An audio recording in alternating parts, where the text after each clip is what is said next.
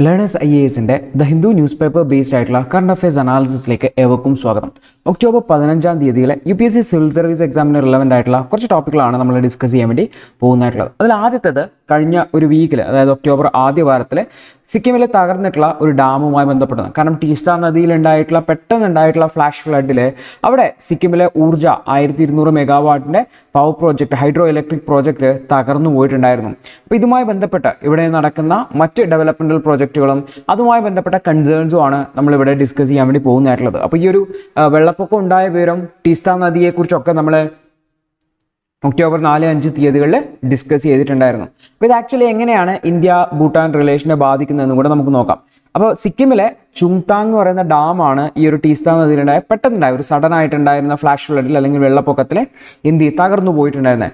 സ്വാഭാവികമായിട്ടും ഓർത്തു വെക്കേണ്ട കാര്യം, ഈ ഒരു നദിയിൽ പ്രത്യേകിച്ചും ഹിമാലയൻ റീജിയൻസിൽ വലിയ ഹെഡ്, അതായത് വലിയ ഉയരത്തിൽ നിന്ന് ശക്തമായിട്ട് വെള്ളം ഒഴുകി വരുന്നതുകൊണ്ട് തന്നെ ഹൈഡ്രോ ഇലക്ട്രിക് പവർ പ്രോജക്റ്റുകൾ സ്ഥാപിക്കുന്നതിന് വളരെ അനുയോജ്യമായിട്ടുള്ള അല്ലെങ്കിൽ കൂടുതൽ ഇലക്ട്രിസിറ്റി പ്രൊഡ്യൂസ് ചെയ്യാൻ പറ്റുന്ന ഒരു സ്ഥലമാണ് ഈ ഒരു ഹിമാലയൻ പ്രദേശങ്ങൾ. അതുകൊണ്ട് തന്നെ ഈ ഒരു പ്രദേശങ്ങളിൽ ഒരുപാട് ഹൈഡ്രോ ഇലക്ട്രിക് പ്രോജക്റ്റുകൾ അല്ലെങ്കിൽ ജലവൈദ്യുത പദ്ധതികൾ നമ്മൾ സ്ഥാപിക്കാറുണ്ട്.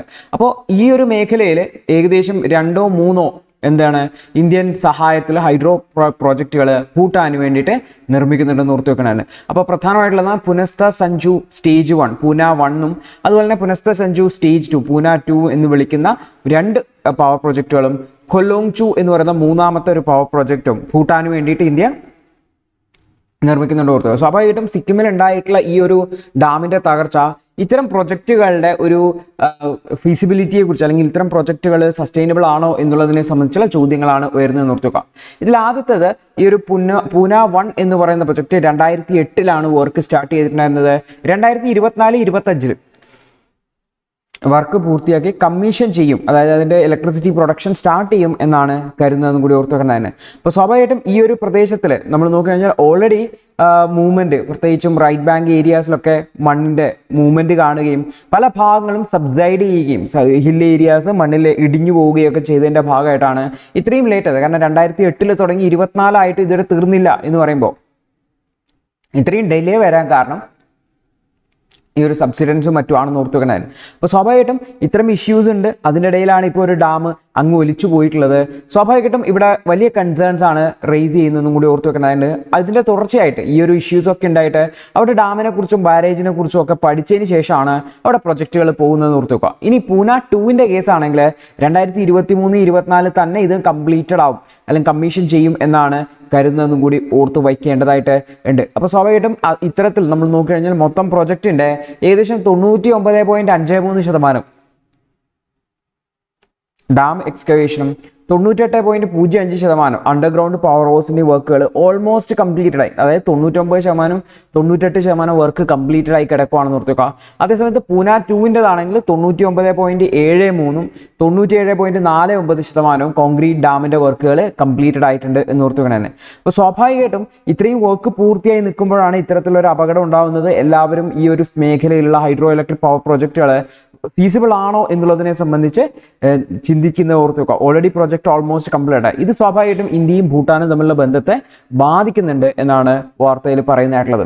പ്രത്യേകിച്ചും ഹിമാലയൻ ജിയോളജി എന്ന് പറഞ്ഞാൽ വളരെ ഫ്രാജൈലാണെന്നും വളരെയധികം വൾണറബിൾ ആണെന്നും എപ്പോൾ വേണമെങ്കിലും എന്തും സംഭവിക്കാം എന്ന് പറയുന്ന ഒരു ജിയോളജിക്കൽ സ്ട്രക്ചറാണ്. കാരണം യങ് ഫോൾഡ് മൗണ്ടൻസ് ആണ്. അതുകൊണ്ട് തന്നെ വലിയ ഉറപ്പോ ഒന്നുമില്ല, വളരെ യങ് ആയിട്ടുള്ള മൗണ്ടെയിൻസ് ആണ്. അപ്പോൾ സ്വാഭാവികമായിട്ടും ഇത്തരത്തിലുള്ള ചെറിയ ഇഷ്യൂസ് വരുമ്പോൾ തന്നെ അവിടെ പ്രശ്നങ്ങൾ വരുന്നത് നമുക്ക് കാണാൻ പറ്റും. അപ്പോൾ സിക്കിലും അരുണാചൽ പ്രദേശിലും ഒക്കെ ഉള്ളതുപോലെ തന്നെ ഇപ്പോൾ ഈ ഒരു ഭൂട്ടാൻ പ്രദേശത്തും ഈ ഒരു പ്രശ്നങ്ങൾ വരുന്നത് ഭൂട്ടാൻ ഒരു കൺസേൺ ആയിട്ട് കരുതാണെന്ന് കൂടി ഓർത്ത് വെക്കുന്നതാണ്. അപ്പോൾ ഇത്തരത്തിൽ ഈ ഡാമുകൾ ഇത്രയും വൾണറബിൾ ആയിട്ടുള്ള വളരെ ഫ്രാജൈലായിട്ടുള്ള ഈ ഒരു ഹിമാലയൻ പ്രദേശത്ത് സ്റ്റാർട്ട് ചെയ്തത് മൊത്തത്തിലൊരു ഭീഷണിയായി മാറുമോ, അല്ലെങ്കിൽ അത് സസ്റ്റൈനബിൾ അല്ല, അടുത്ത വെള്ളപ്പൊക്കത്തിൽ തകർന്നു പോകാനുള്ള സാധ്യതയുണ്ട് തുടങ്ങിയ കൺസേൺസ് ആണ് നിലവിൽ ഉയരുന്നത്. കാരണം ഇത്തരത്തിലുള്ള ഇത്രയും ഉയരത്തിൽ നിന്ന് വരുന്ന വെള്ളത്തെ താങ്ങി നിർത്താനുള്ള ഡാമിന് കപ്പാസിറ്റി ഉണ്ടാകും. പക്ഷേ പെട്ടെന്ന് വെള്ളത്തിൻ്റെ അളവ് കൂടിക്കഴിഞ്ഞാൽ ഡാം തകർന്നു പോകാം. സ്വാഭാവികമായിട്ടും ഭൂട്ടാന് വേണ്ടിയിട്ട് ഇന്ത്യ നിർമ്മിച്ചു കൊടുക്കുകയാണ്. അപ്പോൾ സ്വാഭാവികമായിട്ടും ഭൂട്ടാൻ അതിൻ്റെ മേലെ കൺസേൺസ് രേഖപ്പെടുത്തുന്നുണ്ട് എന്ന് പറയുമ്പോൾ ഇവിടെ പ്രധാനമായിട്ടും ഇന്ത്യയും ഭൂട്ടാനും തമ്മിലുള്ള ബന്ധം അതിൻ്റെ മേലെ ചർച്ചകളിലേക്ക് നീങ്ങുവാണ് എന്നുകൂടി ഓർത്തു വയ്ക്കുക.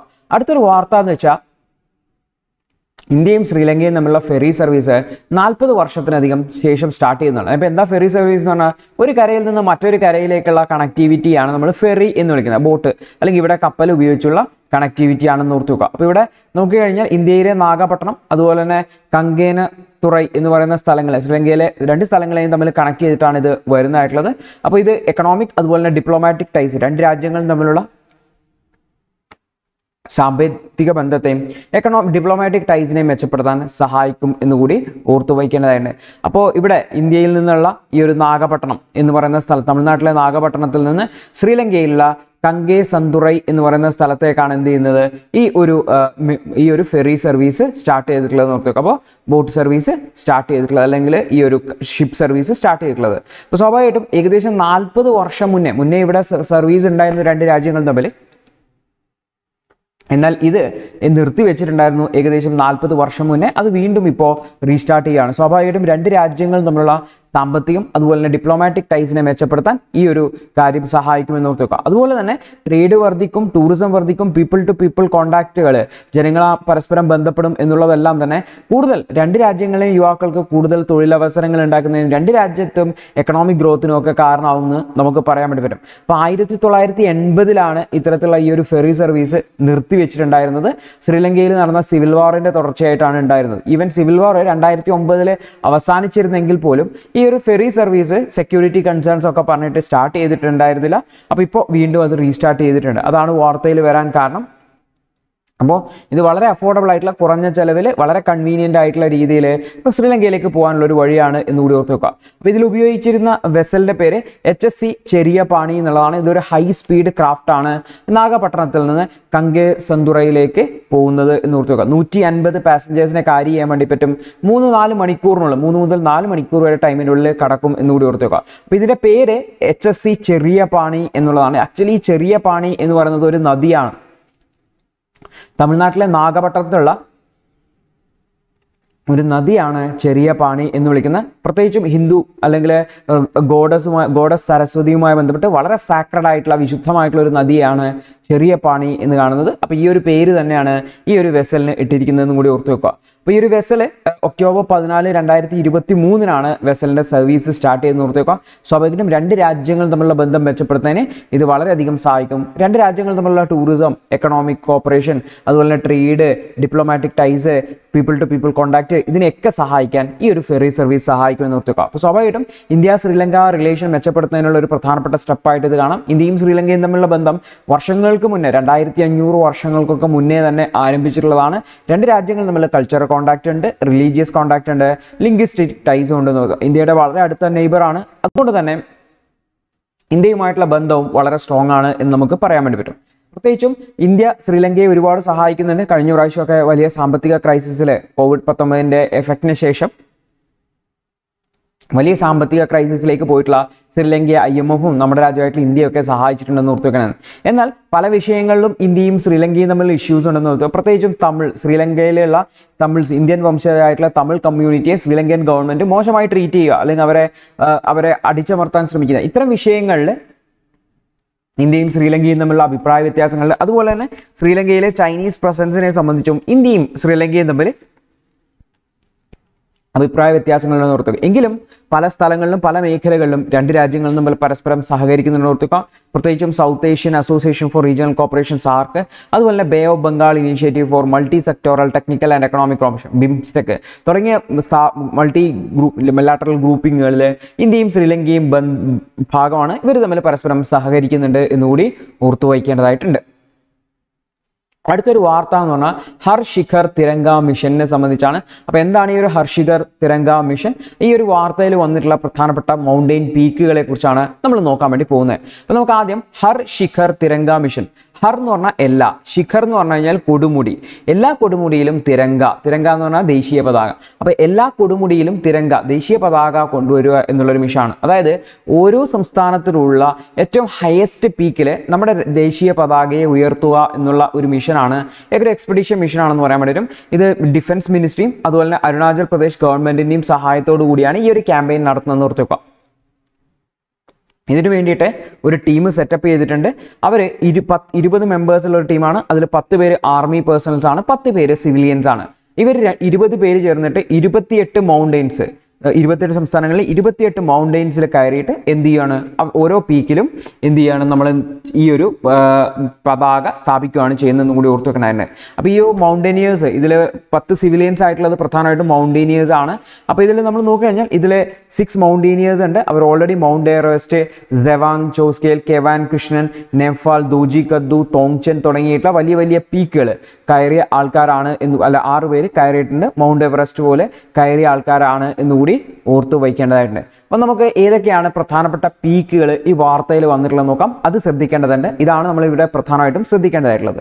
അപ്പോൾ ഒന്നാണ് അർമാകൊണ്ട പീക്ക് എന്ന് പറയുന്നത്. അപ്പോൾ അർമാകൊണ്ട പീക്ക് എന്ന് വെച്ച് കഴിഞ്ഞാൽ ഈസ്റ്റേൺ ഘാട്ടിലുള്ള ഏറ്റവും ഹയസ്റ്റ് പീക്കാണെന്ന് ഓർത്ത് വെക്കുക, അർമാകൊണ്ട. അപ്പോൾ ഇത് ആന്ധ്രാപ്രദേശിലെ വിശാഖപട്ടണത്താണ് ലൊക്കേറ്റ് ചെയ്തിട്ടുള്ളത്. 1680 മീറ്ററാണ് ഇതിൻ്റെ ഉയരം.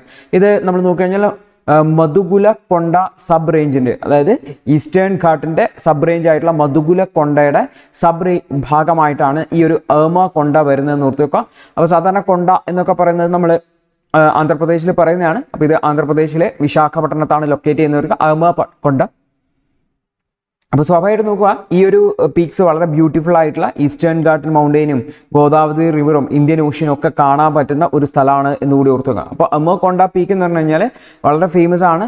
ലോക്കൽ നേറ്റീവ്സിനെ സീതമ്മ കൊണ്ട എന്ന പേരിലൊക്കെ വിളിക്കാറുണ്ട് എന്നുകൂടി ഓർത്തുക. അപ്പോൾ അർമാകൊണ്ട പീക്കാണ് ഒരു പ്രധാനപ്പെട്ട പീക്ക്. അത് ഈസ്റ്റേൺ ഘാട്ടിലെ ഏറ്റവും ഹയസ്റ്റ് പീക്കാണെന്ന് ഓർത്തുക. അടുത്തൊരു വാർത്ത ഉണ്ടായിരുന്നത് മൗണ്ട് റിയോ പുഗെയിൽ എന്ന് പറയുന്ന മൗണ്ടെയിൻ പീക്കിനെ സംബന്ധിച്ചാണ്. ഇത് വെസ്റ്റേൺ ഹിമാലയസിൽ ഉണ്ടായുള്ള സസ്കർ റേഞ്ചിൽ വരുന്ന ഒരു മൗണ്ടെയിൻ പീക്കാണ് മൗണ്ട് റിയോ പുഗെയിൽ എന്ന് വിളിക്കുന്നതായിട്ടുള്ളത്. അതായത് സസ്കർ റേഞ്ചിലാണ്, western ഹിമാലയാസിലാണ്, Himachal പ്രദേശിലും Tibetan border പ്രദേശത്തായിട്ടാണ് locate ചെയ്തത്. ഇതിൻ്റെ ഉയരം 6816 മീറ്ററാണെന്ന് ഓർത്ത് വെക്കുക. അതായത് ഹിമാചൽ പ്രദേശിലെ ഹയസ്റ്റ് മൗണ്ടെയിൻ പീക്കാണ് റിയോ പുഗെയിൽ എന്നുകൂടി ഓർത്ത് വെക്കുന്നതാണ്. അപ്പോൾ നമ്മൾ നോക്കി കഴിഞ്ഞാൽ ഇത് ക്ലൈംബ് ചെയ്യാനുള്ള ബെസ്റ്റ് ടൈം എന്ന് വെച്ചാൽ ജൂൺ ടു സെപ്റ്റംബർ ടൈമാണ്. അപ്പോൾ ഇവിടെ വെതർ കുറച്ചുകൂടി ഫേവറബിൾ ആണ്. കാരണം ഹിമാചൽ പ്രദേശ് ആണെന്ന് അറിയാൻ പറ്റും, മഞ്ഞൊക്കെ മൂടുന്ന സ്ഥലമാണ്. അപ്പോൾ വളരെ ഫേവറബിൾ ആയിട്ടുള്ള ഈ ഒരു സമയത്താണ് ഇത് ക്ലൈംബ് ചെയ്യാൻ ഏറ്റവും സ്യൂട്ടബിൾ എന്നുകൂടി ഓർത്ത് വെക്കുക. അപ്പോൾ മൗണ്ട് റിയോ പുഗെയിൽ എവിടെയാണ്, എന്താണ് അതിൻ്റെ സിഗ്നിഫിക്കൻസ് എന്ന് ഓർത്ത് വെക്കുക. അടുത്താണ് മൗണ്ട് ജോങ്സോങ് എന്ന് പറയുന്നതായിട്ടുള്ളത്. മൗണ്ട് ജോങ്സോങ് എന്ന് പറയുന്നതും ഹിമാലയൻ മൗണ്ടെയിൻസിന്റെ ഭാഗമായിട്ടുള്ള ജാനക് സെക്ഷനിൽ പെടുന്നതാണെന്ന് ഓർത്ത് വെക്കുക. ഇതിൻ്റെ ഉയരം 7462 മീറ്റർ ആണ്. ലോകത്തിലെ ഏറ്റവും ഉയരം കൂടിയ പീക്കുകളിൽ 57ാമത്തെ സ്ഥാനമാണ് ഈ ഒരു ജോങ്സോങ്ങിനുള്ളതെന്ന് ഓർത്ത് വെക്കുക. അപ്പോൾ ഇന്ത്യ, നേപ്പാൾ, ചൈനയുടെ ട്രൈ ജംഗ്ഷൻ ഏരിയയിലായിട്ടാണ്, ഇന്ത്യയും നേപ്പാളും ചൈനയും തമ്മിലുള്ള ട്രൈ ജംഗ്ഷൻ ഏരിയയിലാണ് നമുക്ക് ജോങ്സോങ് പീക്കിനെ കാണാൻ വേണ്ടി പറ്റും. അതായത് ഇത് നമുക്ക് ഇന്ത്യയിൽ നോക്കുവാണെങ്കിൽ സിക്കിമിൻ്റെ ഭാഗമാണെന്ന് പറയാൻ വേണ്ടി പറ്റും. സിക്കിമിൽ നിന്നാണ് നമ്മൾ സ്റ്റാർട്ട് ചെയ്യേണ്ടതായിട്ടുള്ളത്. അപ്പോൾ ഇത് വളരെ റോക്കി ആയിട്ടുള്ള, വളരെ സ്റ്റീപ്പായിട്ടുള്ള, എക്സ്ട്രീം വെതർ കണ്ടീഷൻസ് ഉള്ള ഒരു പീക്കാണ് ജോങ്സോങ് എന്ന് പറയുന്നതെന്ന് കൂടി ഓർത്ത് വെക്കണതിന്. അപ്പോൾ ഇത് എടുക്കുന്നതിന് തന്നെ ഏകദേശം 10 മുതൽ 12 ദിവസം വളരെ ഡെൻസ് ആയിട്ടുള്ള ഫോറസ്റ്റുകളിലൂടെയും വാലീസിലൂടെയും ഗ്ലേഷ്യേഴ്സിലും മഞ്ഞുമലകളിലൂടെയും ഒക്കെ കടന്നിട്ടാണ് ഈ ഒരു പീക്കിൻ്റെ ലെവലിൽ എത്തുക എന്ന് കൂടി ഓർത്ത് വെക്കുക. അപ്പോൾ ജോങ്സോൺ പീക്ക് എവിടെയാണ്, സിക്കിമിലാണെന്ന് കൂടി ഓർത്ത് വെക്കുക. അപ്പോൾ പ്രധാനപ്പെട്ട കുറച്ച് പീക്കുകളുടെ പേര് വാർത്തയിലുണ്ടായിരുന്നു, അതും അതേത് സ്റ്റേറ്റിലാണെന്നും അതിൻ്റെ സിഗ്നിഫിക്കൻസ് എന്താണെന്നും ലൊക്കേറ്റ് ചെയ്യാൻ വേണ്ടി ശ്രമിക്കുക. അടുത്തൊരു വാർത്ത എന്ന് വെച്ചാൽ വിക്ക എന്ന് പറയുന്ന ഒരു സ്ഥലത്തിനെ സംബന്ധിച്ചാണ്.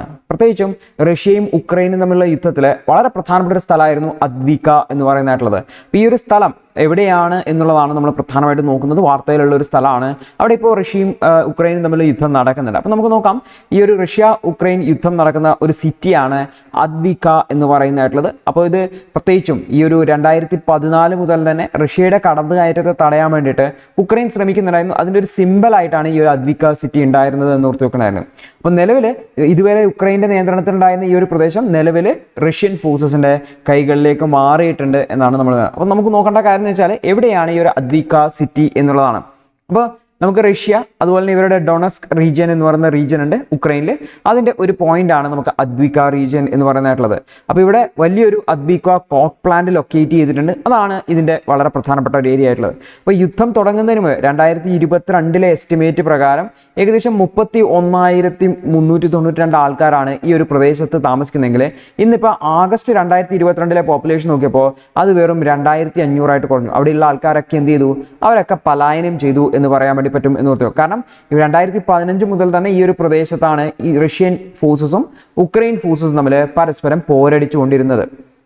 അപ്പോൾ 2017 വളരെ ഫേമസ് ആയിട്ടുള്ള ബാറ്റിൽ ഓഫ് അദ്വിക നടന്നിട്ടുണ്ടായിരുന്നു. അപ്പോൾ സ്വാഭാവികമായിട്ടും ഈ ഒരു ടൗണിൻ്റെ ഡിസ്ട്രക്ഷന് അത് കാരണമായി എന്നുകൂടി ഓർത്തുകൊണ്ടാണ് 2022 ഫെബ്രുവരിയിൽ റഷ്യ ഫുൾ സ്കെയിലായിട്ടുള്ള മിസൈൽ അറ്റാക്കുകൾ നടത്തിയിട്ടുണ്ടായിരുന്നു. അപ്പോൾ വീണ്ടും ഇതൊരു മേജർ ബാറ്റിൽ ഗ്രൗണ്ടായി മാറി. ഇപ്പോൾ ഈ ഒരു പ്രദേശം ആരുടെ കൈകളിലേക്ക് മാറി? റഷ്യയുടെ കൈകളിലേക്ക് മാറിയിട്ടുണ്ട് എന്നുകൂടി ഓർത്തു വെക്കുക. അപ്പോൾ വാർത്തയിലുണ്ടായ ഈ ഒരു സ്ഥലം എവിടെയാണെന്നാണ് നമ്മൾ ഓർത്തു വെക്കേണ്ടതായിട്ടുള്ളത്.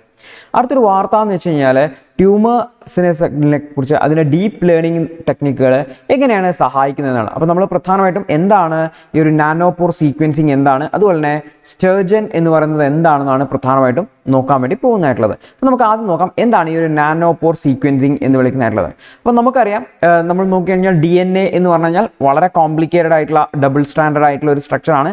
ഇതിൽ വളരെ കോംപ്ലിക്കേറ്റഡ് ആയിട്ടുള്ള കോഡിംഗ് ആണുള്ളത്. അപ്പോൾ സ്വാഭാവികമായിട്ടും ഈ ഒരു DNA സീക്വൻസിങ്ങിന് വേണ്ടിയിട്ടുള്ള അതിന് വേണ്ടിയിട്ടുള്ള ഒരു തേർഡ് ജനറേഷൻ ടെക്നോളജിയാണ്, മൂന്നാം തലമുറ ടെക്നോളജിയാണ് നാനോപോർ സീക്വൻസിങ് എന്ന് പറയുന്നതായിട്ടുള്ളത്. അതായത് വലിയ DNA RNA സ്ട്രാൻഡുകളെ സീക്വൻസ് ചെയ്യാൻ വേണ്ടിയിട്ട് എന്ത് ചെയ്യാൻ വേണ്ടി പറ്റും? ക്രമീകരിക്കാൻ വേണ്ടിയിട്ട് നാനോപോർ സീക്വൻസിങ്ങിന് പറ്റും എന്നുകൂടി ഓർത്ത് വെക്കേണ്ടതായിട്ട്. അപ്പോൾ ഇതിന് ചെയ്യുന്നതെന്ന് വെച്ചാൽ ഈ ഒരു DNAയോ അല്ലെങ്കിൽ RNAയോ ഒരു പ്രോട്ടീൻ നാനോപോറിലൂടെ കടന്നുവിടും. അതായത് DNA RNA ഒരു പ്രോട്ടീൻ നാനോപോറിലൂടെ കടന്നു വിടുമ്പോൾ എന്ത് ചെയ്യും? അത് ആക്ച്വലി അതിന് സീക്വൻസ് എടുക്കും എന്നുകൂടി വരും. അപ്പോൾ നാനോപോർ എന്ന് പറഞ്ഞാൽ, നാനോ എന്ന് പറഞ്ഞാൽ വളരെ ചെറിയ, പോർ എന്ന് പറഞ്ഞാൽ ഒരു ദ്വാരം.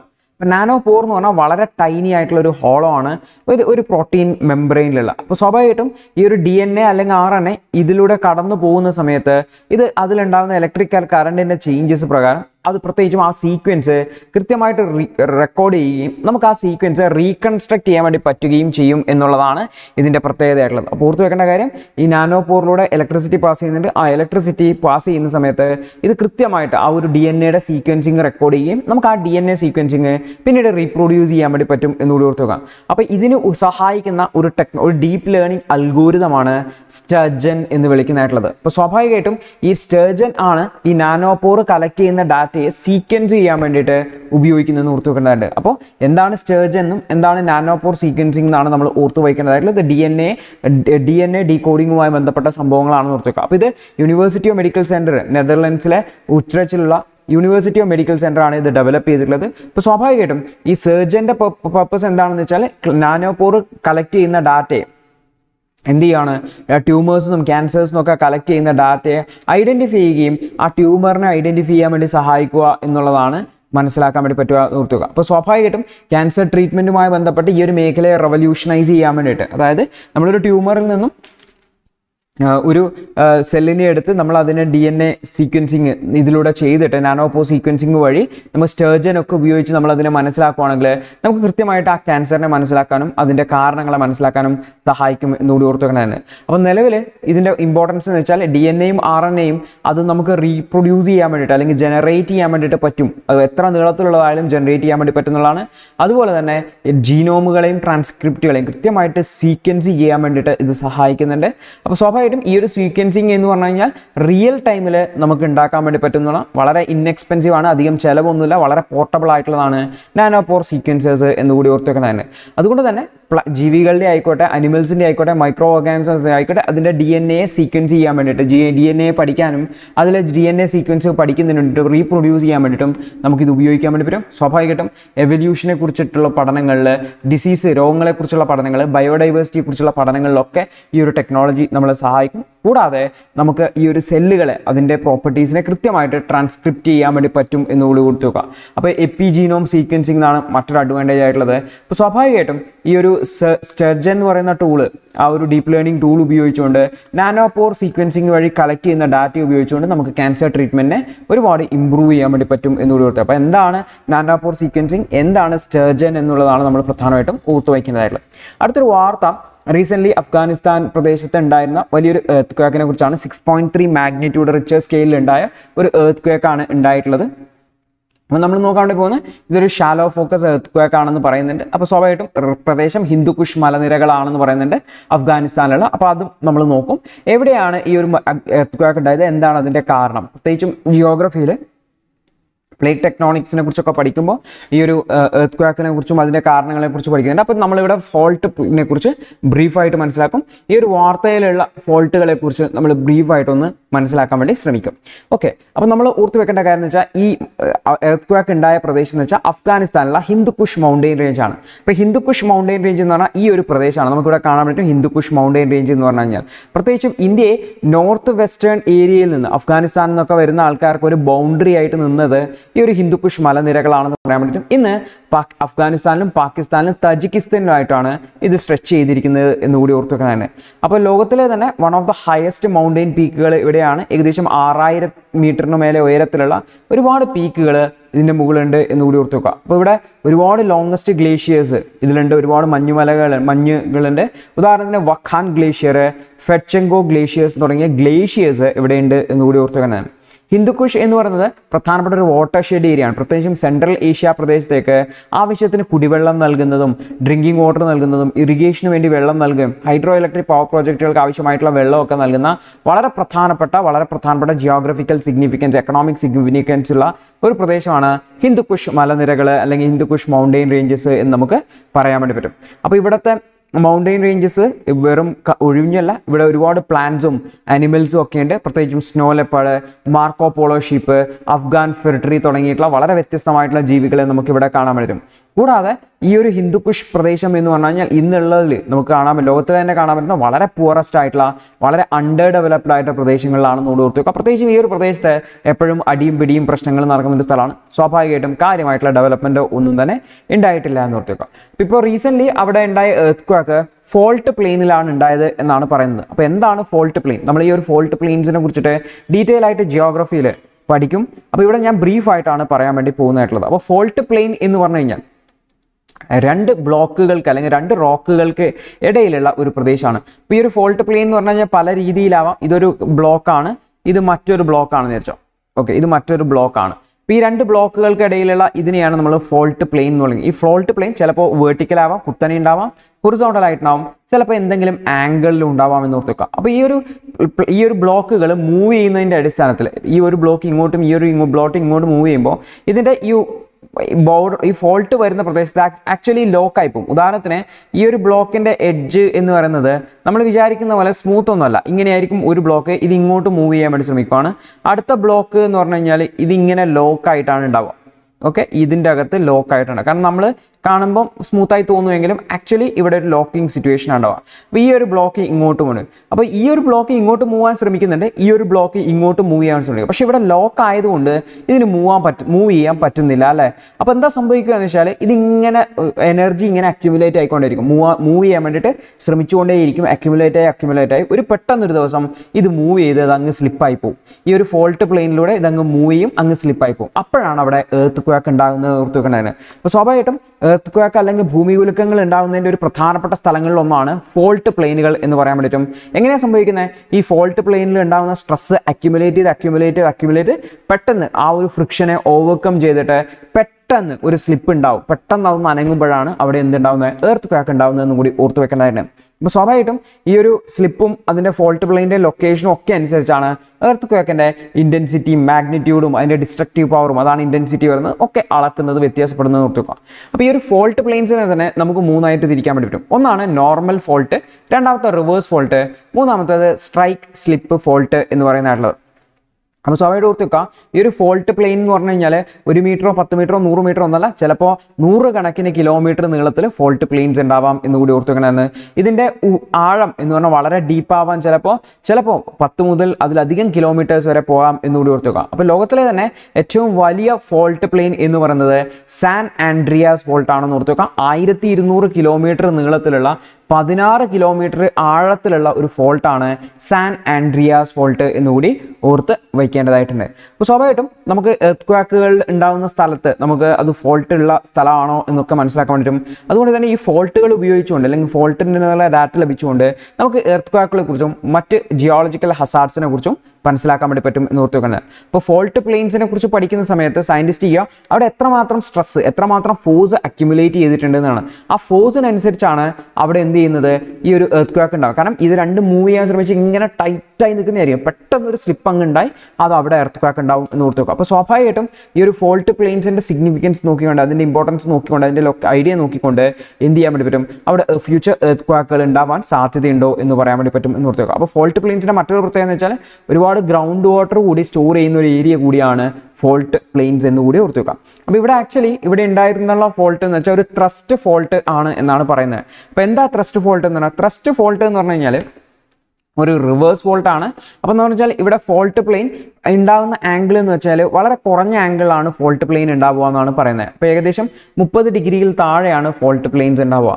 അപ്പോൾ സ്വാഭാവികമായിട്ടും ഈ ഒരു ഹാങ്ങിങ് വാൾ ബ്ലോക്ക് പ്രത്യേകിച്ച് നമ്മൾ നോക്കിക്കഴിഞ്ഞാൽ ഈ ഒരു പ്ലെയിൻ പെട്ടെന്നും മൂവ് ചെയ്യുന്ന സമയത്താണ് ത്രസ്റ്റ് ഫോൾട്ടുകൾ ഉണ്ടാവുക. അപ്പോൾ മൗണ്ടെയിൻ ബെൽറ്റ് പ്രദേശങ്ങളിലാണ് സാധാരണ നമുക്ക് ഈ ഒരു ത്രസ്റ്റ് ഫോൾട്ടിനെ കാണാൻ വേണ്ടി പറ്റുക. അപ്പോൾ സ്വാഭാവികമായിട്ടും ഈ ഒരു മൗണ്ടെയിൻ ഫോർമേഷനും മറ്റുമൊക്കെ ഒരുപാട് കാരണമാകുന്നുണ്ട് എന്നുവെങ്കിൽ പോലും ഈ ഒരു പ്രദേശങ്ങളിൽ പ്രത്യേകിച്ച് മൗണ്ടെയിൻ റീജിയൻ പ്രദേശങ്ങളിൽ ഇത്തരത്തിലുള്ള ത്രസ്റ്റ് ഫോൾട്ട് അല്ലെങ്കിൽ ഇതൊരു റിവേഴ്സ് ഫോൾട്ടാണ്. ഈ ഒരു റിവേഴ്സ് ഫോൾട്ട് എന്തിന് കാരണമാവാം, എർത്ത് ക്വേക്കിന് കാരണമാകാം എന്നുകൂടി ഓർത്തു വയ്ക്കേണ്ടതായിട്ട്.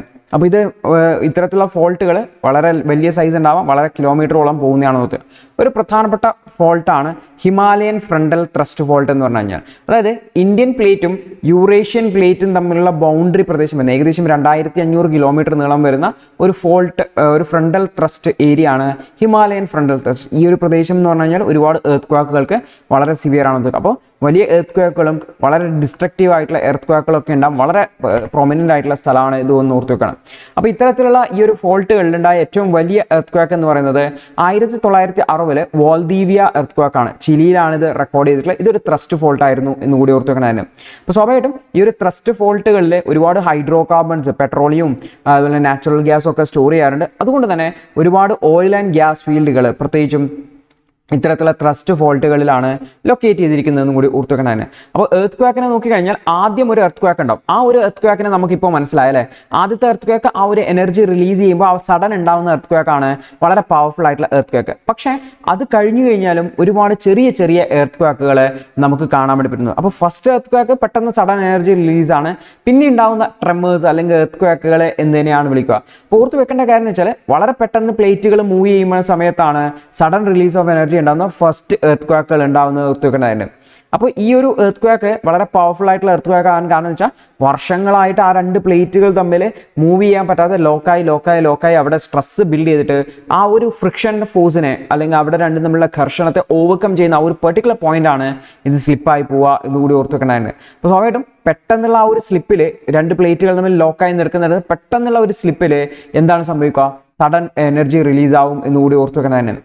അപ്പോൾ തുർക്കിയിലൊക്കെ നേരത്തെ എർത്ത് ക്വാക്കുകൾ ഉണ്ടായിരുന്നു. അപ്പോൾ അതിൽ ഫസ്റ്റ് എർത്ത് ക്വാക്ക് എന്ന് പറയുന്നത് ഈ ഒരു എനർജി റിലീസ് ആയിട്ടാണ് ഉണ്ടാകുന്നത്. സെക്കൻഡ് എന്ന് വെച്ചാൽ അതുമായി ബന്ധപ്പെട്ട് അതിൻ്റെ നിയർ ബൈ ഉള്ള ഫോൾട്ടുകളിലും ഈ ഒരു മൂവ്മെൻറ്റിൻ്റെ ഭാഗമായിട്ട് എന്തുണ്ടാവാം, എനർജി റിലീസ് ആവാം. അതാണ് സെക്കൻഡ് വരുന്നതെന്നും കൂടി ഓർത്ത് വെക്കേണ്ടതിന്. അപ്പോൾ സ്വാഭാവികമായിട്ടും ഒരു പ്രദേശത്ത് ഒരു ഫോൾട്ട് മാത്രമല്ല, ഒന്നിലും ഫോൾട്ട് ഉണ്ടാകും. അപ്പോൾ ഒരു ഫോൾട്ട് അങ്ങ് സ്ലിപ്പാവുമ്പോൾ അതിൻ്റെ മൂവ്മെൻറ്റ് കാരണം മറ്റു ഫോൾട്ടുകളും സ്ലിപ്പാവും. അങ്ങനെയാണ് ഫസ്റ്റ് എർത്ത് ക്വാക്കും സെക്കൻഡ് എർത്ത് ക്വാക്കും ഒക്കെ ഉണ്ടാവുന്നതെന്നും കൂടി ഓർത്ത് വെക്കേണ്ടതാണ്. അപ്പോൾ നമ്മൾ ഓർത്ത് വെക്കേണ്ട കാര്യം എന്ന് വെച്ചാൽ ഒരു സ്ഥലത്ത് ഒരു എർത്ത് ക്വാക്ക് ഉണ്ടെങ്കിൽ ഒരു വലിയ എർത്ത് ക്വാക്ക് കഴിഞ്ഞാൽ പിന്നെ ചെറിയ കുറേ എർത്ത് ക്വാക്കുകൾ ഉണ്ടാവും. ഇതിനെയാണ് ആഫ്റ്റർ ഷോക്കുകൾ എന്ന് വിളിക്കുന്നതെന്നും കൂടി ഓർത്ത് വെക്കേണ്ടതാണ്. അപ്പോൾ സ്വാഭാവികമായിട്ടും ഓർത്ത് വെക്കേണ്ട കാര്യം എന്ന് വെച്ചാൽ ഇത്തരത്തിൽ ആഫ്റ്റർ ഷോക്കുകൾ ഉണ്ടാവാൻ കാരണം എന്താ, ഓൾറെഡി അവിടെ കുറേ ഫോൾട്ടുകൾ ഉണ്ടാവും. അപ്പോൾ അതിൽ ഒരു ഫോൾട്ട് സ്ലിപ്പ് ആകുമ്പോൾ പെട്ടെന്ന് എനർജി റിലീസ് ചെയ്യും. ആ എനർജി റിലീസ് ചെയ്യുന്ന ഈവൻറ്റിൽ മറ്റു ഫോൾട്ടുകൾക്കും ചിലപ്പോൾ എനർജി റിലീസ് ആയി പോകും. അപ്പോൾ ഓർത്ത് വെക്കേണ്ട കാര്യം എന്ന് വെച്ചാൽ ഒരു എർത്ത് ക്വാക്ക് ഉണ്ടായ സ്ഥലത്ത് എർത്ത് ക്വാക്ക് ഉണ്ടായി അങ്ങ് തീർന്നു എന്നല്ല, ഒരുപാട് ആഫ്റ്റർ ഷോക്കുകൾ, ചെറിയ എർത്ത് ക്വാക്കുകൾ ഈവൻ ചില ദിവസങ്ങളാവാം, ചില മണിക്കൂറുകളാവാം, ചിലപ്പോൾ മാസങ്ങളാവാം, ആഴ്ചകളൊക്കെ ഉണ്ടാവാം എന്നുകൂടി ഓർത്ത് വെക്കുക. പ്രത്യേകിച്ചും ഈ ഒരു ആഫ്റ്റർ ഷോക്കുകളെ പ്രെഡിക്റ്റ് ചെയ്യുക എന്ന് പറഞ്ഞാൽ നമുക്ക് അത്ര എളുപ്പമല്ല. ഇത് വളരെ ഡേഞ്ചറസ് ആണ് എന്നുകൂടി ഓർത്ത് വെക്കേണ്ടതായിട്ടുണ്ട്. അപ്പോൾ സ്വാഭാവികമായിട്ടും നമ്മൾ നോക്കിക്കഴിഞ്ഞാൽ എന്താണ് ആക്ച്വലി സെക്കൻഡ് ക്വാക്കുകൾക്ക് കാരണം, നമ്മളിങ്ങനെ പറഞ്ഞു അടുത്തുള്ള മറ്റു ഫോൾട്ട് പ്ലെയിനുകൾ സ്ലിപ്പ് ആവുന്നത് കൊണ്ടാവാം എന്ന് പറയുന്നെങ്കിലും അതിന് കൃത്യമായിട്ടുള്ള ഒരു എക്സ്പ്ലനേഷൻ ഇതുവരെ ജിയോഗ്രഫിസ്റ്റുകൾക്ക് നൽകാൻ പറ്റിയിട്ടില്ല എന്നുകൂടി ഓർത്ത് വെക്കുന്നതാണ്. അടുത്തൊരു വാർത്ത, ഈജിപ്ത് ഹെപ്പറ്റൈറ്റിസ് സി എലിമിനേറ്റ് ചെയ്യാൻ വേണ്ടിയിട്ട് ശ്രമിക്കുന്നുണ്ട് എന്ന് പറഞ്ഞിട്ടാണ്. അപ്പോൾ എന്താണ് ഹെപ്പറ്റൈറ്റിസ് സി എന്നാണ് നമ്മൾ നോക്കാൻ വേണ്ടി പോകുന്നത്. ഒക്ടോബർ 9 വേൾഡ് ഹെൽത്ത് ഓർഗനൈസേഷൻ പറഞ്ഞതെന്ന് വെച്ചാൽ ഈജിപ്ത് ഇത്തരത്തിൽ ഈ ഒരു ഹെപ്പറ്റൈറ്റിസ് സിയെ എലിമിനേറ്റ് ചെയ്യുന്നതിന് വളരെ പ്രധാനപ്പെട്ട പ്രോഗ്രസ് കൈവരിച്ചു എന്നാണ് പറഞ്ഞത്. അപ്പോൾ സ്വാഭാവികമായിട്ടും ഈ ഒരു ഗോൾഡൻ ടയർ സ്റ്റാറ്റസ്, അതായത് ഹെപ്പറ്റൈറ്റിസ് സിയെ എലിമിനേറ്റ് ചെയ്യുന്ന വഴി ഒരു ഗോൾഡൻ ടയർ സ്റ്റാറ്റസിലേക്ക് വരുന്ന ആദ്യത്തെ രാജ്യമായിട്ടാണ് ഈജിപ്ത് മാറാൻ വേണ്ടി പോകുന്നത്. അപ്പോൾ എന്താ ഈ ഹെപ്പറ്റൈറ്റിസ് സി എന്ന് പറഞ്ഞാൽ? ഇതൊരു വൈറൽ ഇൻഫ്ലമേഷൻ ആണെന്ന് ഓർത്തുവെക്കുക. ഇത് വന്നു കഴിഞ്ഞാൽ നമ്മുടെ കരൾ ഇൻഫ്ലമേറ്റ് ചെയ്യും, അതായത് കരൾ വീർക്കുന്ന അസുഖമാണെന്ന് ഓർത്തുവെക്കണം. അപ്പോൾ ഹെപ്പറ്റൈറ്റിസ് സി വൈറസ് HCV എന്ന് പറയുന്ന ഒരു വൈറസ് ആണ് ഇതിന് കാരണമാകുന്നത്. ഇതൊരു ബ്ലഡ് ബോൺ വൈറസ് ആണെന്ന് ഓർത്തിരിക്കുന്നത്. ഇത് ഒരാളിൽ നിന്ന് മറ്റൊരാളിലേക്ക് ബ്ലഡ് വഴി എന്ത് ചെയ്യാൻ വേണ്ടി പറ്റും? കോണ്ടാക്ട് വഴിയും ഒക്കെ പോകാൻ വേണ്ടി പറ്റും എന്നുകൂടി ഓർത്തു വെക്കേണ്ടതാണ്. അപ്പോൾ സ്വാഭാവികമായിട്ടും ഓർത്തു വെക്കേണ്ട കാര്യം, ഇതിൻ്റെ പല കാരണങ്ങൾ. ഒന്ന്, നമ്മൾക്ക് ഉപയോഗിച്ച നീഡിൽസ് തന്നെ വേറൊരാൾക്ക് ഉപയോഗിക്കുന്നത്, അൺപ്രൊട്ടക്റ്റഡ് ആയിട്ടുള്ള സെക്സ് ഇൻഫെക്റ്റഡ് പേഴ്സണുമായിട്ടുള്ളത്, അല്ലെങ്കിൽ ഇൻഫെക്റ്റഡ് ബ്ലഡ്, രോഗമുള്ള ഒരാളുടെ രക്തം നമ്മൾ സ്വീകരിക്കുക, അല്ലെങ്കിൽ ഓർഗാൻ ട്രാൻസ്പ്ലാന്റ്. ഇത്തരം സാഹചര്യത്തിലൊക്കെയാണ് ഹെപ്പറ്റൈറ്റിസ് സി സ്പ്രെഡ് ചെയ്യാൻ വേണ്ടി പറ്റും. ഇത് വളരെ അക്യൂട്ടായിട്ടുള്ള, വളരെ ക്രോണിക് ആയിട്ടുള്ളതാണ് എന്നുകൂടി ഓർത്തു വെക്കുന്നതായിട്ട്. അക്യൂട്ട് ഹെപ്പറ്റൈറ്റിസ് സി എന്ന് പറഞ്ഞാൽ ഷോർട്ട് ടേം ഇൻഫെക്ഷൻ ആണ്. പ്രത്യേകിച്ചും കുറച്ച് ദിവസങ്ങൾ കൊണ്ടോ കുറച്ച് ആഴ്ചകൾ കൊണ്ടോ കുറച്ച് മാസങ്ങൾ കൊണ്ടോ നമുക്ക് ചികിത്സിച്ച് മാറ്റാൻ വേണ്ടി പറ്റും. എന്നാൽ hepatitis C, chronic hepatitis C എന്ന് പറഞ്ഞാൽ ലോങ് ടേം ഇൻഫെക്ഷൻ ആണ്.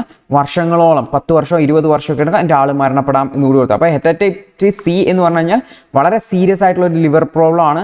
പ്രത്യേകിച്ചും സിറോസിസ് ഒക്കെ ഉണ്ടാവാൻ, ലിവർ ക്യാൻസറിനൊക്കെ കാരണമാകാം എന്നുകൂടി ഓർത്തു വെക്കുന്നതായിട്ട്. അപ്പം നിലവിൽ ഹെപ്പറ്റൈറ്റിസ് സിക്ക് വാക്സിൻസ് ഒന്നും അവൈലബിൾ അല്ല, പക്ഷേ ഇഫക്റ്റീവ് ആയിട്ടുള്ള ട്രീറ്റ്മെൻറ്റുകൾ അവൈലബിൾ ആണ് എന്നുകൂടി ഓർത്തു വെക്കേണ്ടതാണ്. അപ്പം സാധാരണ ഉപയോഗിക്കുന്നത് ആൻറ്റിവൈറൽ മെഡിക്കേഷൻസ് തന്നെയാണ്, മാസങ്ങളോളം കഴിക്കേണ്ടതായിട്ട് വരും. അപ്പോൾ ഈ ഒരു സിംറ്റംസ് ഹെപ്പറ്റൈറ്റിസ് സി ചില ആൾക്കാരിൽ ചിലപ്പോൾ അക്യൂട്ടായിരിക്കും, വേഗം വന്ന് വേഗം പോകും, ചില ആൾക്കാർക്ക് ക്രോണിക് ആയി മാറും എന്നുകൂടി ഓർത്തു വെക്കുന്നതാണ്. അപ്പോൾ ഇത് എങ്ങനെയാണ് ഡയഗ്നോസ് ചെയ്യാമെന്ന് വെച്ചാൽ സിമ്പിൾ ആയിട്ടുള്ള ബ്ലഡ് ടെസ്റ്റ് വഴി ഈ ഒരു ഹെപ്പറ്റൈറ്റിസ് സി ഉണ്ടോ എന്ന് ഡയഗ്നോസ് ചെയ്യാൻ വേണ്ടി പറ്റുമെന്ന് ഓർത്തു വെക്കേണ്ടതായിട്ട്. അപ്പോൾ സ്വാഭാവികമായിട്ടും ഇതിനെ എലിമിനേറ്റ് ചെയ്യാനുള്ള ശ്രമം ഈജിപ്ത് നടത്തുന്നുണ്ട്. അതാണ് വാർത്തയിൽ വന്നിരിക്കുന്നതെന്ന് കൂടി ഓർത്ത് വയ്ക്കേണ്ടതായിട്ട്.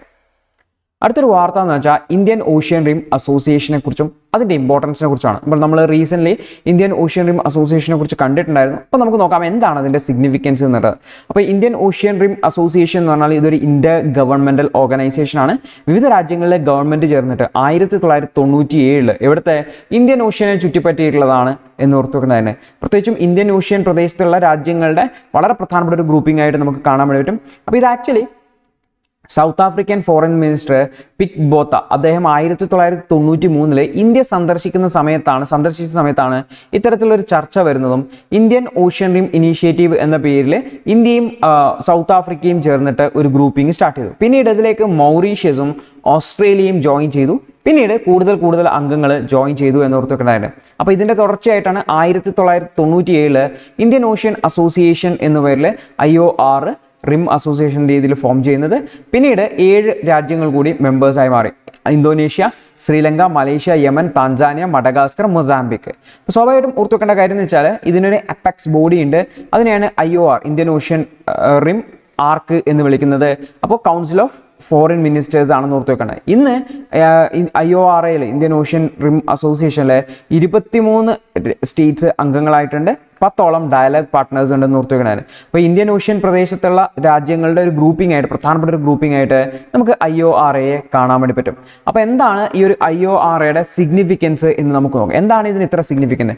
ഒന്നാമത്തെ കാര്യം എന്ന് വെച്ചാൽ ഈ ജിയോഗ്രഫിയാണ്. പ്രത്യേകിച്ച് നമ്മൾ നോക്കിക്കഴിഞ്ഞാൽ ഇന്ത്യൻ ഓഷ്യൻ എന്ന് പറഞ്ഞാൽ 3rd ലാർജസ്റ്റ് ഓഷ്യൻ ആണെന്ന് നമുക്ക് പറയാൻ വേണ്ടി പറ്റും. സ്വാഭാവികമായിട്ടും ഒരുപാട് മാരിടൈം ചോക്ക് പോയിന്റുകൾ ഉള്ള ഒരു സ്ഥലമാണ്. Straight of Hormuz, Malacca straight തുടങ്ങിയിട്ടുള്ള പ്രധാനപ്പെട്ട കുറച്ച് ഗ്ലോബൽ ട്രേഡിലെ വളരെ പ്രധാനപ്പെട്ട ചോക്ക് പോയിന്റുകളാണ്. കാരണം നമുക്ക് അവിടെ ബ്ലോക്ക് ചെയ്യാൻ വേണ്ടി എളുപ്പം പറ്റുന്ന സ്ഥലങ്ങളാണ്. അപ്പോൾ ഇത്തരം ചോക്ക് പോയിന്റുകൾ വളരെ സ്ട്രാറ്റജിക്കലി ഇമ്പോർട്ടൻ്റ് ആണ്. അതിനെ പ്രൊട്ടക്ട് ചെയ്യേണ്ടതായിട്ട് ഈ ഒരു പ്രദേശങ്ങൾ ഇൻവോൾവ് ചെയ്ത സ്ഥലമാണ് ഈ ഒരു ഇന്ത്യൻ ഓഷ്യൻ റീജിയൻ എന്ന് പറഞ്ഞാൽ. അതുപോലെ തന്നെ ഇന്ത്യൻ ഓഷ്യൻ റീജിയൻ എന്ന് പറഞ്ഞാൽ എക്കണോമിക് ഹബ്ബാണെന്ന് നമുക്ക് പറയാൻ വേണ്ടി. പ്രത്യേകിച്ചും വളരെ ഫാസ്റ്റായിട്ട് ഗ്രോ ചെയ്യുന്ന രാജ്യങ്ങളുടെ ഒരു ഗ്രൂപ്പിംഗ് ഉള്ള ഒരു സ്ഥലമാണ് അല്ലേ.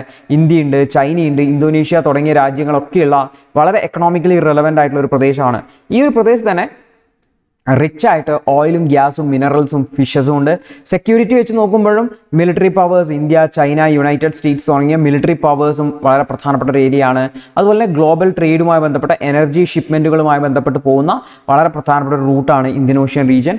ഈ ഒരു പ്രദേശത്തുള്ള രാജ്യങ്ങളിലെ ജനങ്ങളുടെ കൾച്ചറുകൾ തമ്മിലും സിമിലാരിറ്റീസ് ഉണ്ട്, റിലീജിയൻസ് തമ്മിലും സിമിലാരിറ്റീസ് ഉണ്ട് എന്നുകൂടി ഓർത്ത് തന്നെയാണ്. അപ്പോൾ എന്തുകൊണ്ടാണ് ഇന്ത്യൻ ഓഷ്യൻ റീജിയനിൽ വളരെയധികം ഇമ്പോർട്ടൻസ് കൊടുക്കേണ്ടതെന്ന് വെച്ചാൽ ലോകത്തിൻ്റെ ഏകദേശം നമ്മൾ നോക്കിക്കഴിഞ്ഞാൽ 80% സീബോൺ ട്രേഡ്, കടൽ വഴി പോകുന്ന ട്രേഡുകളുടെ 80% പോകുന്നത് ഇന്ത്യൻ ഓഷ്യൻ റീജിയനിലൂടെയാണെന്ന് ഓർക്കുക. അപ്പോൾ ട്രേഡിന് വളരെ പ്രധാനപ്പെട്ട ഒരു ഏരിയയാണ്. അപ്പോൾ മേജർ ട്രേഡ് റൂട്ടാണ് ഇന്ത്യൻ ഓഷ്യൻ റീജിയൻ. ഗുഡ്സ് ആയിക്കോട്ടെ, മാനുഫാക്ചർ ഗുഡ്സ് ആയിക്കോട്ടെ, അഗ്രികൾച്ചർ പ്രൊഡക്റ്റുകളായിക്കോട്ടെ, മിനറൽസ് ഒക്കെ പോകുന്നത്. അപ്പോൾ ഈ ഒരു പ്രദേശത്ത് ആർക്കാണോ ഹോൾഡുള്ള, ആർക്കാണോ കൺട്രോളുള്ള, അല്ലെങ്കിൽ ഈ ഒരു പ്രദേശത്തുള്ള രാജ്യങ്ങൾ പരസ്പരം സഹകരിക്കുക എന്നാണ് വളരെ ഇമ്പോർട്ടൻ്റ് ആണ്. അപ്പോൾ എനർജി നോക്കുവാണെങ്കിൽ ലോകത്തിൻ്റെ മൊത്തം energy റിസർവ്സിൻ്റെ offshore oil and gas reserve ആയിക്കോട്ടെ അതിൻ്റെ 40% ഉള്ളത് ഈ ഒരു ഓഷ്യനിലാണ് എന്നുകൂടി ഓർത്ത് വെക്കണതാണ്. കൂടാതെ ഒരുപാട് renewable energy, solar energy, wind energy ഒക്കെ പ്രൊഡ്യൂസ് ചെയ്യുന്നതിന് വളരെയധികം സ്യൂട്ടബിൾ ആയിട്ടുള്ള ഒരു റീജിയനും കൂടിയാണ് ഇന്ത്യൻ ഓഷ്യൻ റീജിയൻ എന്നുകൂടി ഓർത്ത് വെക്കണതാണ്. അപ്പോൾ ലോകത്തിൻ്റെ മൊത്തം ഫിഷറീസിൻ്റെ 20% ക്യാച്ച്, മൊത്തം പിടിക്കുന്നതിൻ്റെ 20% ഫിഷസിനെയും പിടിക്കുന്നത് ഈ ഒരു ഇന്ത്യൻ ഓഷ്യൻ പ്രദേശങ്ങളിലാണെന്ന് ഓർത്ത് വെക്കാം. അതുപോലെ തന്നെ ഇത് വളരെ ബയോഡൈവേഴ്സിറ്റി റിച്ച് ആയിട്ടുള്ള ഒരു സ്ഥലമാണ്. വളരെ വ്യത്യസ്തമായിട്ടുള്ള മറൈൻ എക്കോസിസ്റ്റത്തെ, കോറൽ റീഫുകളും മാംഗ്രൂവ് ഫോറസ്റ്റുകളും സീഗ്രാസ് ബെഡുകളൊക്കെ ആയിട്ടുള്ള വളരെ വ്യത്യസ്തമായിട്ടുള്ള ബയോഡൈവേഴ്സിറ്റി റിച്ച് ആയിട്ടുള്ള ഒരു സ്ഥലം കൂടിയാണിത് എന്നുകൂടി ഓർത്തുകയാണ്. അപ്പോൾ ഈ ഒരു IOR പല മേഖലകളിലും പരസ്പരം സഹകരിക്കേണ്ടതായിട്ടുണ്ട്, പല മേഖലകളിലും കൂടുതൽ മുന്നോട്ട് പോകേണ്ടതായിട്ടുണ്ട്. അതിലൊരു പ്രധാനപ്പെട്ട മേഖലയാണ് ട്രേഡ് ആൻഡ് ഇൻവെസ്റ്റ്മെൻറ്റ് എന്ന് പറയുന്നതായിട്ടുള്ളത്. അപ്പോൾ IOR അതിൽ അംഗരാജ്യങ്ങളുടെ പസഫിക് ഓഷ്യൻ്റെ ഇന്ത്യൻ ഓഷ്യൻ്റെ ഭാഗമായിട്ടുള്ള ഈ ഒരു രാജ്യങ്ങളുടെ സഹകരണം ഉറപ്പുവരുത്തേണ്ടതായിട്ടുണ്ട്. ഈ രാജ്യങ്ങൾ തമ്മിൽ പരസ്പരം സഹകരിച്ചുകൊണ്ട് ട്രേഡിനെയും ഇൻവെസ്റ്റ്മെൻറ്റിനെയും മെച്ചപ്പെടുത്തേണ്ടതായിട്ടുണ്ട്. അപ്പോൾ സ്വാഭാവികമായിട്ടും ഇതിനു വേണ്ടിയിട്ട് IORയുടെ ഒരു ബിസിനസ് നെറ്റ്വർക്കും ഒരു trade and investment promotion forum ഒക്കെ കൺസ്റ്റിറ്റ്യൂട്ട് ചെയ്തിട്ടുണ്ട്. അവ ഇഫക്റ്റീവായിട്ട് വർക്ക് ചെയ്യുകയാണെങ്കിൽ ഈ രാജ്യങ്ങൾക്കെല്ലാം തന്നെ പരസ്പരം സഹകരിച്ചുകൊണ്ട് മുന്നോട്ട് പോകാൻ വേണ്ടി പറ്റും. മറ്റൊന്നാണ് ടൂറിസം കൾച്ചർ എന്ന് പറയുന്നത്. രണ്ട് രാജ്യങ്ങളിൽ നിന്നും പരസ്പരം അങ്ങോട്ടും ഇങ്ങോട്ടും എന്ത് ചെയ്യാറുണ്ട്, ആൾക്കാർ പോകാറുണ്ട്. അപ്പോൾ സ്വാഭാവികമായിട്ടും രണ്ട് രാജ്യങ്ങളുടെയും ടൂറിസത്തെ പ്രൊമോട്ട് ചെയ്യാൻ വേണ്ടിയിട്ട് ഇത് ഉപയോഗിക്കാൻ വേണ്ടി പറ്റും. അതിന് വേണ്ടിയിട്ട് IORക്ക് ഒരു ടൂറിസം വർക്കിംഗ് ഗ്രൂപ്പ് ഉണ്ട്, ഒരു കൾച്ചറൽ എക്സ്ചേഞ്ച് പ്രോഗ്രാം ഉണ്ട്. രണ്ട് രാജ്യങ്ങളിലെയും കൾച്ചറിനെ എക്സ്ചേഞ്ച് ചെയ്യുന്നതിന് വേണ്ടിയിട്ടുള്ള പ്രോഗ്രാം ഉണ്ടെന്ന് ഓർത്ത് വെക്കുക. അടുത്തതാണ് മാരിടൈം സെക്യൂരിറ്റി മേഖല എന്ന് ഓർത്ത് വെക്കുകയാണ്. ഇപ്പോൾ രണ്ട് രാജ്യങ്ങൾ തമ്മിൽ, രണ്ട് രാജ്യങ്ങൾ അല്ലെങ്കിൽ ഈ ഒരു ഗ്രൂപ്പിലുള്ള രാജ്യങ്ങളെല്ലാം തന്നെ പരസ്പരം എന്ത് ചെയ്യേണ്ടതായിട്ടുണ്ട്, മാരിടൈം സെക്യൂരിറ്റി, കടലുള്ള സുരക്ഷിതത്തെക്കുറിച്ച് ഉറപ്പുവരുത്തേണ്ടതായിട്ടുണ്ട്. അപ്പോൾ ഈ രാജ്യങ്ങളെല്ലാം പരസ്പരം വർക്ക് ചെയ്യുകയാണെങ്കിൽ maritime safety and security working group ഉണ്ട്, അത് പ്രകാരം വർക്ക് ചെയ്യുകയാണെങ്കിലും അതുപോലെ ഇൻഫർമേഷൻ ഷെയറിംഗ് സെന്റേഴ്സ് ഉണ്ട്, അതുവഴി പരസ്പരം സഹകരിക്കുകയാണെങ്കിൽ ഈ ഒരു പ്രദേശം വളരെ സമാധാനപരമായിട്ടുള്ളൊരു പ്രദേശമാണ്. മറ്റൊന്നാണ് ഫിഷറീസിൻ്റെ ഇമ്പ്രൂവ്മെൻറ്റ്. നമ്മൾ ഓൾറെഡി പറഞ്ഞു ലോകത്ത് മൊത്തം പിടിക്കുന്ന മത്സ്യങ്ങളുടെ 20% വരുന്നത് ഇവിടെയാണ്. ഈ ഫിഷറീസിൽ സസ്റ്റൈനബിൾ ആയിട്ടുള്ള പ്രാക്ടീസസ് കൊണ്ടുവരണം. കാരണം മത്സ്യത്തെ പിടിച്ച് മത്സ്യമില്ലാത്ത അവസ്ഥയിലേക്ക് ആവരുത്. അതിന് വേണ്ടിയിട്ട് ഒരു ഫിഷറീസ് വർക്കിംഗ് ഗ്രൂപ്പ് ഉണ്ട്. അതുപോലെ തന്നെ regional plan action for management of phishing capacity എന്ന് പറഞ്ഞിട്ടുള്ള ഒരു ആക്ഷൻ പ്ലാനും ആരുണ്ടാക്കിയിട്ടുണ്ട്, IOR ഉണ്ടാക്കിയിട്ടുണ്ട് എന്ന് ഓർത്തുക. മറ്റൊന്നാണ് എൻവയോൺമെൻറ്റൽ പ്രൊട്ടക്ഷൻ. നമ്മൾ ഓൾറെഡി പറഞ്ഞു ബയോഡൈവേഴ്സിറ്റി റിച്ച് ആയിട്ടുള്ള ഒരു ഏരിയ ആണ് ഇന്ത്യൻ ഓഷ്യൻ റീജിയൻ. ഇപ്പോൾ സ്വാഭാവികമായിട്ടും അവിടെ എൻവയോൺമെന്റിനെ പ്രൊട്ടക്ട് ചെയ്യേണ്ടതായിട്ടുണ്ട്, ബയോഡൈവേഴ്സിറ്റിയെ പ്രൊട്ടക്ട് ചെയ്യേണ്ടത്. അതിനു വേണ്ടിയിട്ടും IORക്ക് ഒരു എൻവയോൺമെന്റൽ വർക്കിംഗ് ഗ്രൂപ്പ്, ഒരു കോറൽ റീഫ് ഇനീഷ്യേറ്റീവ്സ് ഒക്കെ ഉണ്ട് എന്ന് ഓർത്ത് വെക്കാം. മറ്റൊന്നാണ് സയൻസ് ആൻഡ് ടെക്നോളജിയിലെ R&Dയിലുള്ള സഹകരണം എന്ന് പറഞ്ഞു കഴിഞ്ഞാൽ. അപ്പോൾ ഇതിനു വേണ്ടിയിട്ടും പരസ്പരം സഹകരിക്കുന്നതിന് വേണ്ടി ഈ ഒരു science and technology working group IOR centre of excellence in science and technology എന്ന് പറയുന്ന ഒരു ഗ്രൂപ്പും ബോഡിയും ഒക്കെ ക്രിയേറ്റ് ചെയ്തിട്ടുണ്ട് എന്നുകൂടി ഓർത്ത്. അതുവഴി ഈ രാജ്യങ്ങൾ തമ്മിൽ സഹകരിച്ചുകൊണ്ട് ഇന്ത്യൻ ഓഷ്യൻ റീജിയനിലെ വലിയ മാറ്റങ്ങൾ നമുക്ക് കാണാൻ വേണ്ടി പറ്റുമെന്ന് ഓർത്തുക. അടുത്തൊരു വാർത്ത ഇസ്രായേലിൻ്റെ അയോൺ ഡോമിനെ കുറിച്ചാണ്. അവരുടെ ഡിഫൻസ് ഷീൽഡാണ്. നമ്മൾ ഒരുപാട് ഡീറ്റെയിലേക്ക് നോക്കില്ല. അതായത് സിമ്പിളായിട്ട് നോക്കിക്കഴിഞ്ഞാൽ ഇതിൻ്റെ 3 സിസ്റ്റം ആണുള്ളത്. ആ 3 സിസ്റ്റത്തെക്കുറിച്ച് നമ്മൾ മനസ്സിലാക്കും. അതിൽ ഒരു സിസ്റ്റം എന്ന് പറഞ്ഞു കഴിഞ്ഞാൽ ഒരു റിസീവർ ആൻറ്റിനയാണ് ഉണ്ടാവുക. അതായത് എവിടെയെങ്കിലും ഏതെങ്കിലും മിസൈലുകൾ വരുന്നുണ്ടോ എന്ന് മനസ്സിലാക്കാൻ വേണ്ടിയിട്ട്. പിന്നെ ഇതിനൊരു കൺട്രോൾ സിസ്റ്റം ആണ് ഉണ്ടാവുക. ഇതാണ് കൺട്രോൾ സിസ്റ്റം എന്നിരിക്കും. അപ്പോൾ ഈ റിസീവർ ആൻറ്റിനയിൽ നിന്ന് കൺട്രോൾ സിസ്റ്റത്തേക്ക് വരും. ഈ കൺട്രോൾ സിസ്റ്റമാണ് എവിടെയാണ് ആക്ച്വലി മിസൈലിൻ്റെ ലൊക്കേഷൻ എന്നൊക്കെ ഐഡൻറ്റിഫൈ ചെയ്യുന്നത്. അതിനുശേഷം ഇതിൽ നിന്ന് ഓട്ടോമാറ്റിക്കായിട്ട് അതിനെ ടാർഗറ്റ് ചെയ്തുകൊണ്ട് മിസൈൽ പോകും. ഇതാണ് അയൺ ഡോമിൻ്റെ ഐഡിയ. നമുക്ക് നോക്കാം എന്താണ് അയൺ ഡോം എന്നുള്ളത്. അയൺ ഡോം എന്ന് പറയുന്നത് ഇസ്രായേലിൻ്റെ ഒരു മൊബൈൽ എയർ ഡിഫൻസ് സിസ്റ്റമാണ്. 2011 ഇസ്രായേൽ ഡെവലപ്പ് ചെയ്തിട്ടുള്ളത്. അപ്പോൾ ഇതിൻ്റെ ഉദ്ദേശം എന്ന് വെച്ചാൽ ഇസ്രായേലിനെ ലക്ഷ്യമാക്കി വരുന്ന ഏതെങ്കിലും ഒരു മിസൈൽ ഉണ്ടെങ്കിൽ ഈ അയൺ ഡോം ഇതിനെ കണ്ടെത്തുക. അയൺ ഡോമിൻ്റെ റഡാറിൽ ഇത് പതിഞ്ഞു. അതിനുശേഷം ഇതിൻ്റെ കമാൻഡ് ആൻഡ് കൺട്രോൾ സിസ്റ്റം ഉണ്ട്. Command and control system location identify ചെയ്ത് കഴിഞ്ഞാൽ ഇതിൻ്റെ ലോഞ്ചറിൽ നിന്നും ഒരു മിസൈൽ ഇത് വിടും. ഇത് ഈ മിസൈൽ മിഡ് എയറിൽ വെച്ചിട്ട് ഇതുമായി കൂട്ടിയിട്ടൊരു ആകാശത്ത് വെച്ച് തന്നെ ആ മിസൈലിനെ തകർക്കുന്നുള്ളതാണ്. അപ്പോൾ ആകാശത്ത് വെച്ച് തന്നെ ഈ ആർട്ടിലറി ഷെല്ലുകളായിക്കോട്ടെ റോക്കറ്റുകളായിക്കോട്ടെ അതിനെ ഡിസ്ട്രോയ് ചെയ്യുക എന്നുള്ളതാണ് അയൺ ഡോമിൻ്റെ ഉദ്ദേശമായിട്ടുള്ളത്. അപ്പോൾ 2012 ഗാസ വാറിലും 2014 ഗാസ വാറിലും 2021 ഇസ്രായേൽ പാലസ്തീൻ ക്രൈസിസിലൊക്കെ ഈ ഒരു അയൺ ഡോം ഇസ്രായേൽ ഉപയോഗിച്ചിട്ടുണ്ട് എന്ന് ഓർത്തുകൊണ്ട്. ഓർത്തുകൊണ്ടാണ്. അപ്പോൾ ഇതിന് പ്രധാനമായിട്ട് 3 കോമ്പോണൻസ് ആണുള്ളത്. ഒന്ന് റഡാർ സിസ്റ്റം ആണ്, ഇതാണ് വരുന്ന റോക്കറ്റുകളെയും ഷെല്ലുകളെയും ഐഡന്റിഫൈ ചെയ്യുന്നതായിട്ടുള്ളത്. രണ്ടാമത്തത് കമാൻഡ് ആൻഡ് കൺട്രോൾ സിസ്റ്റം ആണ്, അതായത് വരുന്ന ഡാറ്റ കിട്ടിക്കഴിഞ്ഞാൽ അതിൻ്റെ എക്സാക്ട് ലൊക്കേഷൻ തുടങ്ങിയ കാര്യങ്ങളും ഒക്കെ കാൽക്കുലേറ്റ് ചെയ്യുന്നത് കമാൻഡ് ആൻഡ് കൺട്രോൾ സിസ്റ്റം ആണ്. ആ ഡാറ്റ വെച്ചിട്ടാണ് മിസൈൽ ലോഞ്ചർ സിസ്റ്റത്തിൽ നിന്ന് മിസൈലിനെ ലോഞ്ച് ചെയ്യുന്നതെന്ന് ഓർത്ത് വെക്കേണ്ടത്. സ്വാഭാവികമായിട്ടും ഈ ഒരു കമാൻഡ് ആൻഡ് കൺട്രോൾ സിസ്റ്റത്തിൻ്റെ കാൽക്കുലേഷൻ അനുസരിച്ച് മിസൈലിനെ ലോഞ്ച് ചെയ്യും, മിസൈൽ നേരെ പോയിട്ട് എന്ത് ചെയ്യും, ആ ഒരു ഒബ്ജക്റ്റിനെ അഡ്രസ്സ് ചെയ്യും എന്ന് ഓർത്തുക. അപ്പോൾ ആക്ച്വലി ഇപ്രാവശ്യത്തെ ഈ ഒരു അറ്റാക്കിൽ അയൺ ഡോം ഒരു ഫെയിലിയർ ആയെന്ന് പറയപ്പെടുന്നു. അതിൻ്റെ പ്രധാനപ്പെട്ട കാരണം എന്ന് വെച്ചാൽ ഈ ഒരു അയൺ ഡോമിന് ഒരേ സമയം അഡ്രസ്സ് ചെയ്യാൻ പറ്റുന്ന മിസൈലുകളുടെ എണ്ണത്തിൽ ഒരു ലിമിറ്റ് 1, 2, 3, 10, 20 ഒക്കെ വന്നു കഴിഞ്ഞാൽ അഡ്രസ്സ് ചെയ്യാൻ പറ്റും. ആയിരക്കണക്കിന് മിസൈലുകൾ ഒന്നിച്ച് വന്നു കഴിഞ്ഞാൽ അയൺ ഡോമിന് എന്താണ് ചെയ്യേണ്ടതെന്ന് മനസ്സിലായി, എങ്ങോട്ട് വിടണമെന്ന് മനസ്സിലാവാത്ത സാഹചര്യം. അങ്ങനെയാണ് അയൺ ഡോമിനെ അവർ തകർത്തത് എന്നാണ് പറയപ്പെടുന്നതും കൂടെ ഓർത്തു വെക്കാം. അപ്പോൾ നമ്മളുടെ ഇന്നത്തെ ലാസ്റ്റ് ടോപ്പിക് എന്ന് പറഞ്ഞു കഴിഞ്ഞാൽ ഗ്രീൻ ക്രെഡിറ്റുമായി ബന്ധപ്പെട്ടതാണ്. അപ്പോൾ ഗ്രീൻ ക്രെഡിറ്റ് ആരംഭിക്കുന്നതിന് വേണ്ടി, പ്രത്യേകിച്ചും ട്രേഡബിൾ ആയിട്ടുള്ള ഗ്രീൻ ക്രെഡിറ്റ് നൽകുന്നതിന് വേണ്ടിയിട്ട് ഗവൺമെൻറ് തീരുമാനിച്ചു എന്ന് പറഞ്ഞ വാർത്തയാണ്. അപ്പോൾ നമുക്ക് നോക്കാം എന്താണ് ഗ്രീൻ ക്രെഡിറ്റ് എന്ന് പറഞ്ഞു കഴിഞ്ഞാൽ. അപ്പോൾ ഗ്രീൻ ക്രെഡിറ്റ് എന്ന് പറഞ്ഞാൽ ഇതൊരു ഇൻസെൻറ്റീവ് സ്കീമാണെന്ന് നമുക്ക് പറയാൻ വേണ്ടി പറ്റും. ഇത് ട്രേഡബിൾ ആയിട്ടുള്ള ഒരു ഇൻസെൻറ്റീവ് സ്കീമാണെന്ന് പറയാൻ വേണ്ടി എന്താണ് നമുക്ക് നോക്കാം. അപ്പോൾ ആക്ച്വലി ഇതൊരു ഫൈനാൻഷ്യൽ ഇൻസ്ട്രുമെൻ്റ് ആണെന്ന് പറയാം, അതായത് നമുക്ക് ട്രേഡ് ചെയ്യാൻ വേണ്ടി പറ്റും നമ്മുടെ കയ്യിലുള്ള.